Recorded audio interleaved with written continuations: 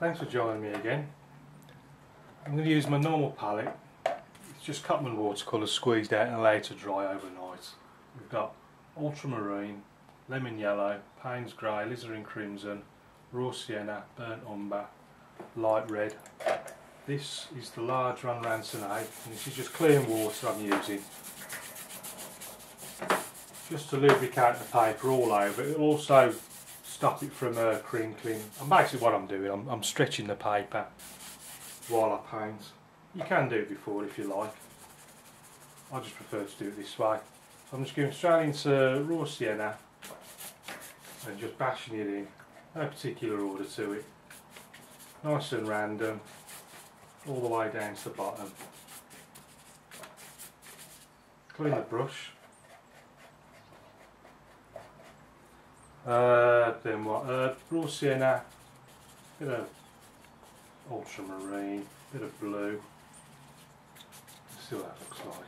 You can test it out on the side of your paper if you like, or you can just bash it straight in. Just depends how reckless you're feeling. Bit of blue.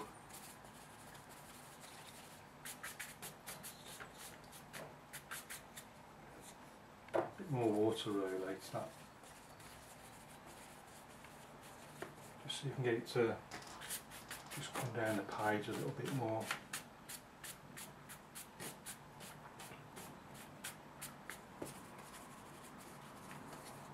A bit more raw sienna, burnt umber, alizarin crimson.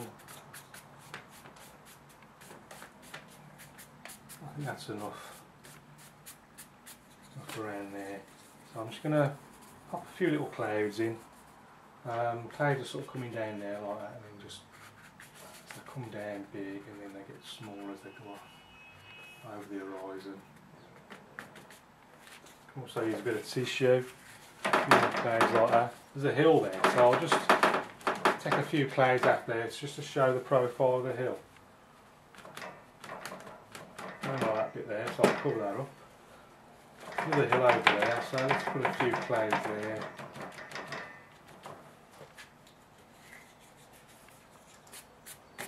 Just darken these sides a little bit. Remember, the darker you make the sides, the lighter the reflections appear. So you can see how it's starting to stretch slightly, how it's coming away from the board. So what I'm going to do, just unfix it, pull it tight and re-clip it with these bulldog clips. Makes life a lot easier just using these clips. I mean, some people just stretch the paper first and then just use masking tape, but I used to do it like that, but it's a lot of messing about.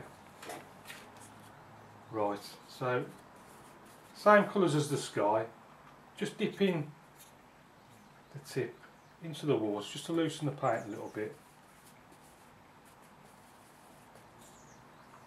And then, first, that's the most distant hill there, so same sky colours, add just a little bit of green to it, and we got one slightly closer. I'm going to add a lot more green to it, a bit of raw sienna, a bit of green, a bit of blue. And that's coming up there like that. So I'm going to clean that a bit. I'm just going to go a bit more yellow. More of a lighter, brighter yellow. I think the sun's shining on this side.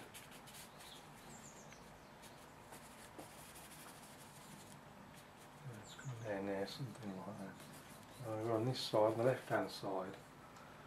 That's a little bit high, that is, and then it comes down, something like that. I'm just going to imagine there's a bit of mist there in the valleys. Didn't mean to go over there, I just put that profile back in there, like so. And that's coming down. So there's going to be like a river flowing round there. So it's down there, something like that.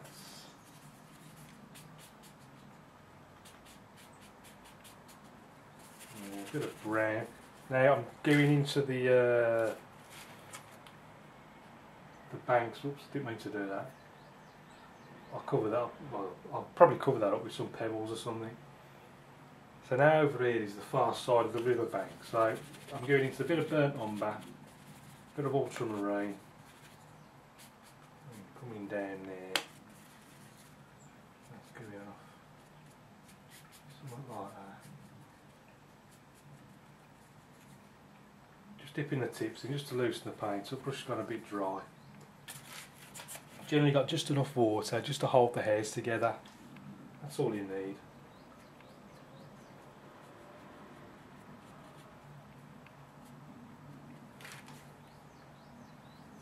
And then I'm just going to use just a piece of card, plastic card. Scratch.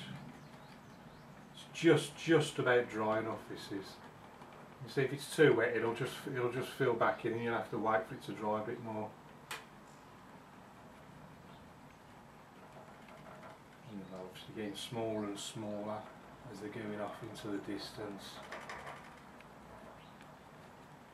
Oh, that one's too big. If they're too big, just paint straight over them.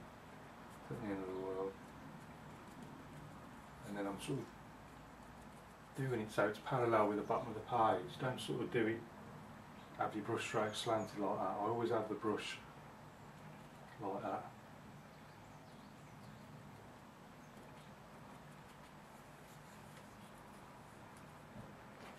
Big in there, and then some smaller ones over. So I'm going to mess about with that anymore.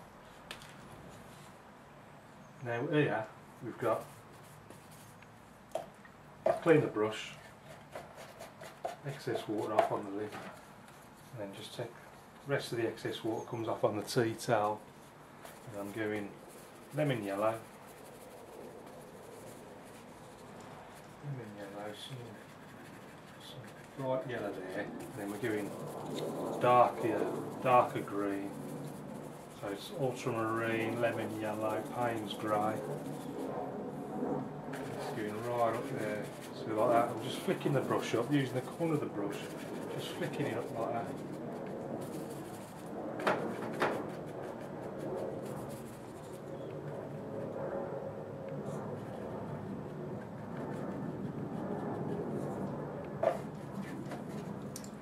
Clean the brush. I want to go back to lighter now, so I need to clean the brush. Go back into that lemon yellow. See.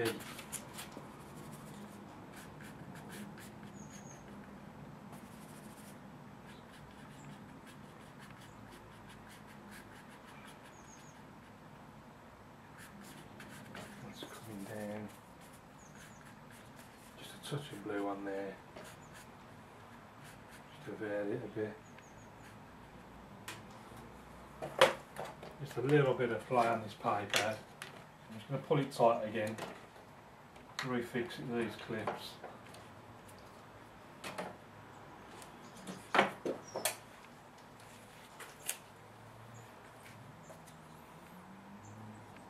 And then again got the bank, so I've gone into a bit of burnt umber, a bit of ultramarine, sort of dark colour now. These will be the rocks on this far side.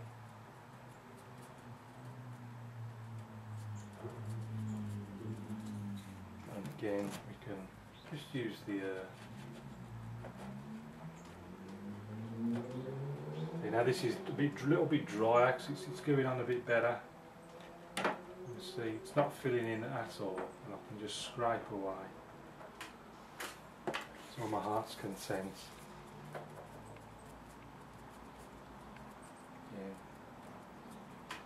Finish that bank off. Right then, now there's water coming there.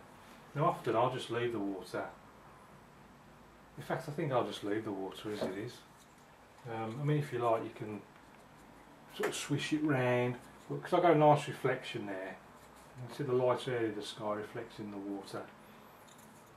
So I'm just going to increase these pebbles. So there's, so you get nice drama now. See the darker bits going over the lighter bits, looking just to get that counter change, that contrast.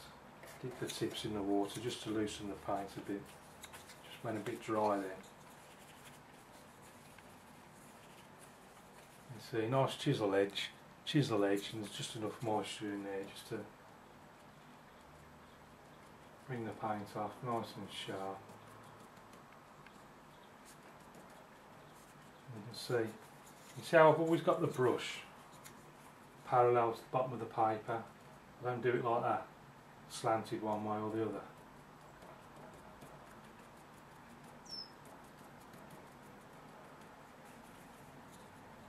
A bit more over this side.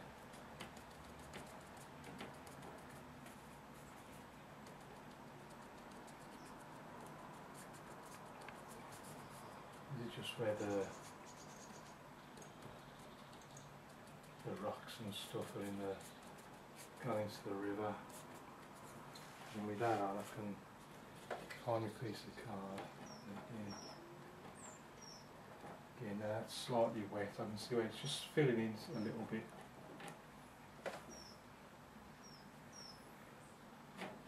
Big rock there, and another big one down there like that.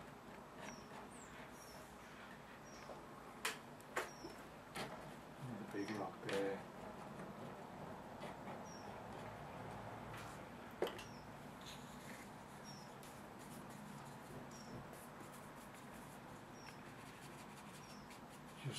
Just wetting that slightly so that I can then just use a fingernail. We've got some trees there, so I'm just using a fingernail and just scratching out a few tree trunks. And you can see, like, imagine where the light's just catching the tree trunk as it's coming through there, just catching the trunk. Let's try and keep it sort of, it's so easy to overdo it. I should stop there really, but you just can't resist it. I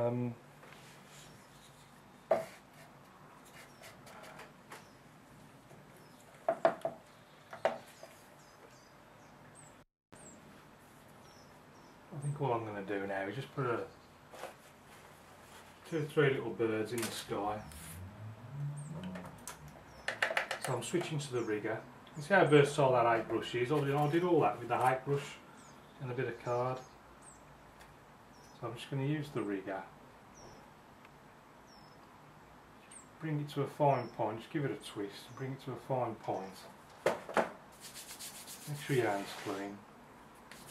I don't want to smudge the paint. Use the hairdryer and dry it if you like, but I'm just going to go straight on ahead and just pop these birds in. Stick another one up there.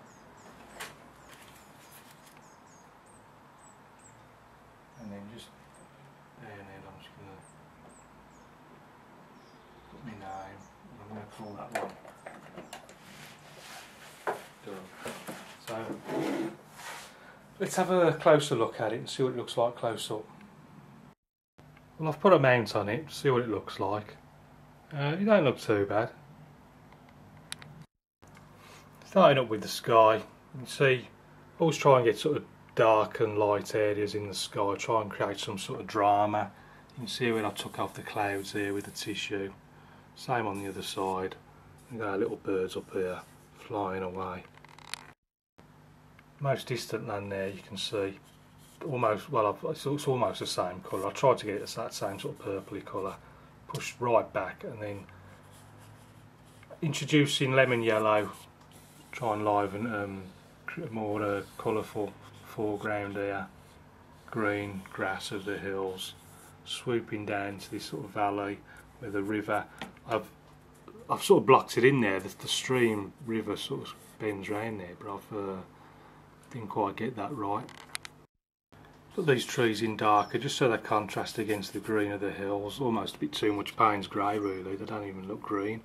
You can see a bit of scraping with the fingernail, see where it sort of looks as if you've got the lights coming down here, sort of catching the tree trunks enough right into the distance. And you can see scrape, we're using the card, these rocks here on the river bank on the far side all the way, getting smaller and smaller as they go off into the distance. A few more on this side, and then it's easy to get into a route where you just make everyone the same shape, so try and create different sorts of shapes, sort of sometimes you'll sort of do sort of circular type motions, then sometimes it'll be straight. Just try and mix it up a bit so all the rocks look different. But it's quite an effective technique. The paint will have to be about half dry really, otherwise it'll just fill in. Then obviously if you leave it too dry you won't be able to scrape it, although you can re-wet it again. A few more rocks over on this side. But you can see I've tried to get the light of the sky reflecting in the water. It just helps create that illusion, that water effect, all helps. Well, thanks for watching. If you've enjoyed it, please subscribe. You can also help me by liking, sharing, commenting in the video description below. Keep practicing. Any questions please ask, and I'll see you again soon.